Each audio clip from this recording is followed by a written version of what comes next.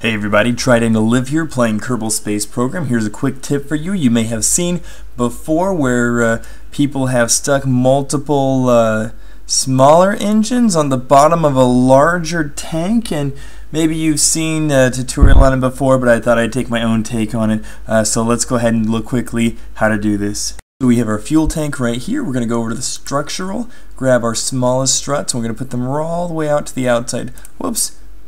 8 symmetry. We want 8 engines, not 1 engine. So we'll put them on the outside here. We'll go grab our vectoring engines, put them right here. Now you want to not put them on the bottom, but rather put them all the way up to the orange tank, and that works much better.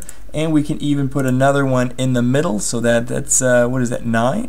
Is that good math? I can do math. That's 9 right there. And all those will fire and drain from this tank right here. You can use less, you can use 2, you can decide not to put one in the middle, you can use 6, you can use any combination that the game will allow you. Right now this is actually a hack basically, but in the future the game developers have talked about, and it is my understanding that this will become a feature that you'll be able to do multiple engines. Now, one thing to keep in mind is this may not be the optimal configuration depending on what you're doing. More engines causes more weight. You do get more lift, but you're also going to get more drag. So it's going to be important to measure and weigh your pros and cons to everything.